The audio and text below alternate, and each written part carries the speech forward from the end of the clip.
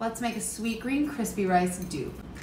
I love meal prepping this because I spend way too much money at Sweetgreen and I need to just start making the salads at home. So you're going to take some short grain brown rice, rinse it until the water runs clear, then cook in some water with salt, transfer to the colander, and you're going to cool it down with some cold water. Then you're going to put that on a sheet pan, add some avocado oil, salt, onion powder, garlic powder, and pepper. We're going to bake this, and the bake time actually depends on how full your sheet pan is, but you're going to toss the rice every 15 minutes to get rid of excess moisture until it's golden brown. This can last for 2 weeks if stored properly. Look at that. And just throw it all over.